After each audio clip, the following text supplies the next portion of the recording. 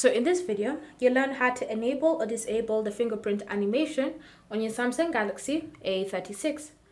So you may have noticed that whenever you're using the fingerprint unlock on your phone, there's normally an animation that appears.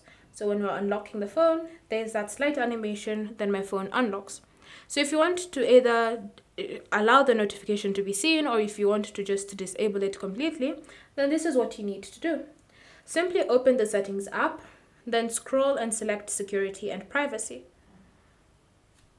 From here, tap on Screen Lock and Biometrics, and then enter in your current PIN, password, or pattern.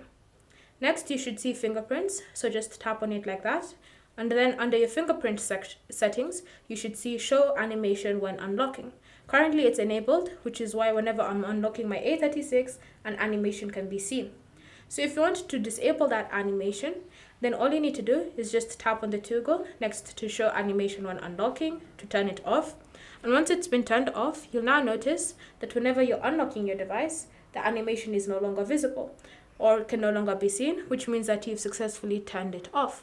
If you want to restore the animation, just tap on the toggle next to it, that feature again to enable it.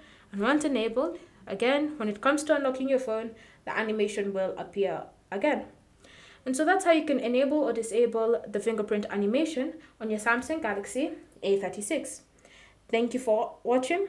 If you have any questions or comments, leave them down below and we'll get back to you.